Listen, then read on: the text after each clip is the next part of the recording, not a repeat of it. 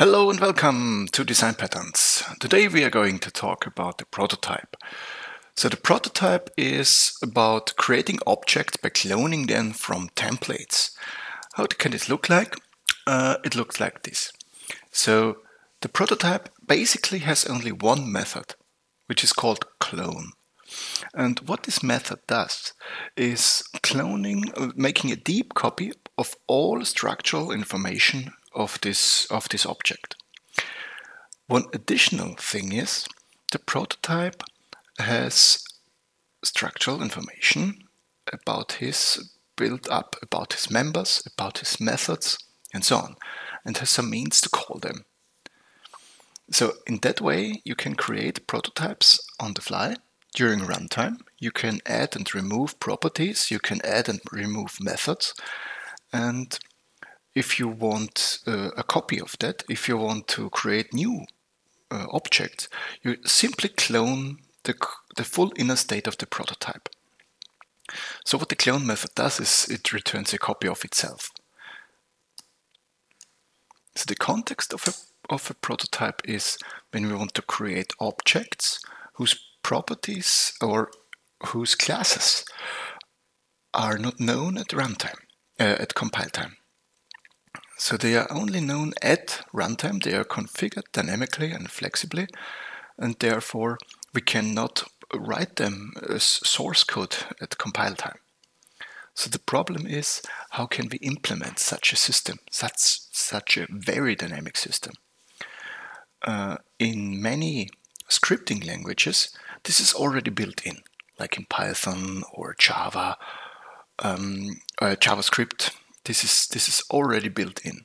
For other languages, you have to implement it yourself. What are the forces?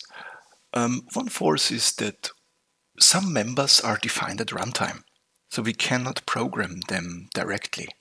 They are added at runtime to the object.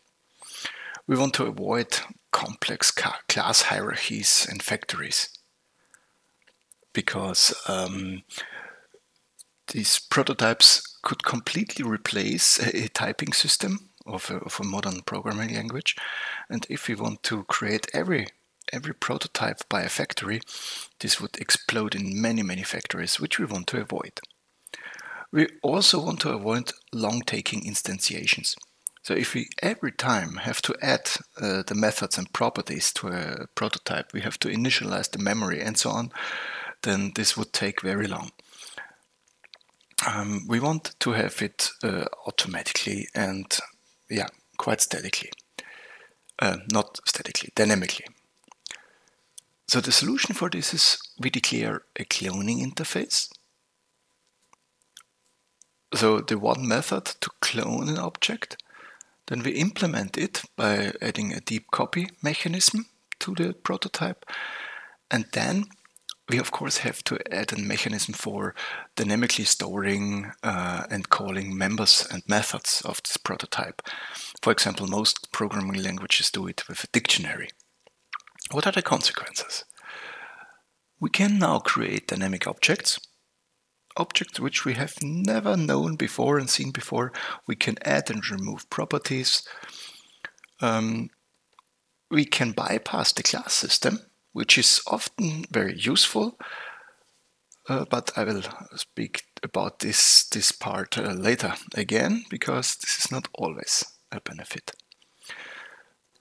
We don't have a complex inheritance hierarchy anymore, so we can just create objects, clone them, change them.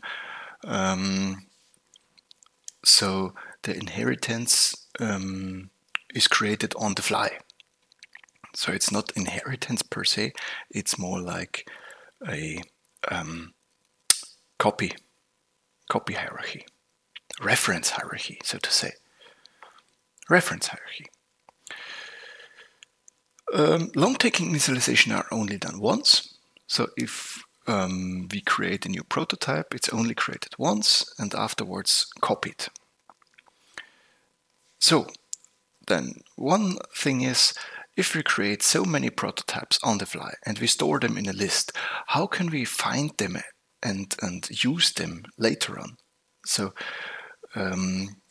we have to have some kind of registry where we store our prototypes in order to recall them again and use them again later on. Should we do a shallow or a deep copy? So is structural information alone enough, or should we copy all underlying prototypes also? Because prototypes could contain references to other prototypes. How deep should we copy? How can we access members? Because in most programming languages, the normal dot syntax doesn't work anymore. On Python, there are some mechanisms how we can circumvent this, but other languages don't have these mechanisms. So should we always do this index access maybe? Or do we have a lookup method which returns a function pointer? So this we have to decide. And we lose type safety. So just before the class system is bypassed, called as a benefit, because it makes programming much easier, but we lose type safety. And this is a huge drawback, because in bigger systems, you want to have type safety. You want to have some checks at compile time if everything is fitting together. Yeah, we don't have compile time errors, which is also a huge drawback.